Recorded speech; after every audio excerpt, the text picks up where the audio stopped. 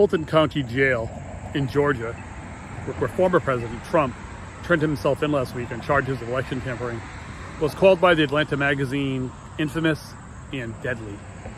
So far this year, 7 incarcerated people have died in that jail. Most recently, 66-year-old Alexander Hawkins was found dead in his cell after being arrested in July on a shoplifting charge over a pair of pants and an electric shaver. Around 3,600 people are incarcerated at Fulton County Jail in Georgia. Just under 0.2% of the population of that jail has died this year. Just under. In response, the United States Department of Justice announced last month they are conducting an investigation into conditions at that prison. But I'm not really here to talk about Fulton County Jail in Georgia. I'm here to talk about the ACI, the Adult Correctional Institutions, right behind me in Cranston, Rhode Island. So far this year, 6 incarcerated people have died in that prison. Most recently, a family member contacted DARE, Direct Action for Rights and Equality, and reported that the Rhode Island Department of Corrections has claimed an incarcerated person committed suicide by shoelace. Family members are not convinced. The man was incarcerated on August 14th and died 3 days later. Family members said he was going through withdrawal and had bad asthma. They believe he may have not have received the medical care to address what was happening to him. The 2020 census put the incarcerated population at the ACI at 2,671 people, just over 0.2% of the population of this prison has died this year. In response, the United States Department of Justice has done nothing. Rhode Island Governor Daniel McKee has done nothing. Attorney General Peter Nerona has done nothing. Our leaders at the General Assembly have done nothing. According to DARE, an incarcerated person had a heart attack in July and was left in his cell for over 3 hours during the heart attack, while correctional officers watched and even took pictures. All the deaths at the ACI this year occurred under the leadership of Director Wayne Salisbury, who was appointed in January by Governor Daniel McKee.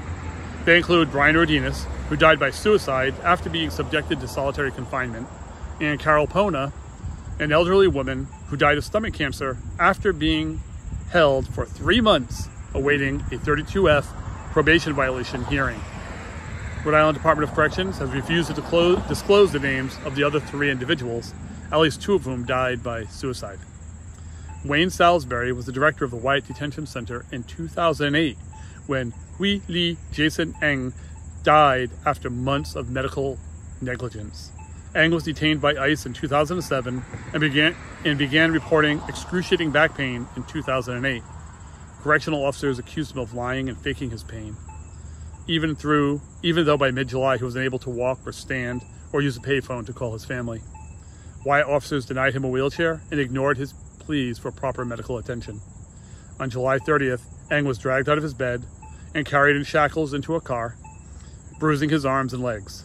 The guards drove him for 2 hours to a federal lockup in Hartford, Connecticut, where ICE officials pressured him to withdraw all pending appeals of his immigration case and accept deportation. When Eng finally was allowed to see a doctor, he was diagnosed with liver cancer and a broken spine. He died 5 days later.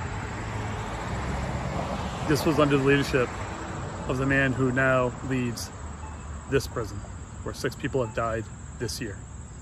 In 2022, correctional officer Jeffrey Peters was charged with manslaughter after Timothy McQuestion committed suicide in the Intake Services Center.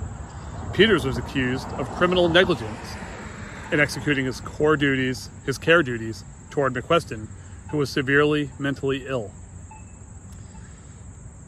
During the last legislative session, the head of the prison guards union was accused of threatening a member of the public over his testimony calling for changes to the state's solitary confinement law. He literally told the man, "I know where you live." The year before that, this same union president released confidential information and violated the privacy rights of formerly incarcerated people because they testified before the General Assembly in a way he didn't like. This is the way this prison guard treats people who are out here in the world. Imagine what he's doing in that prison right now behind me.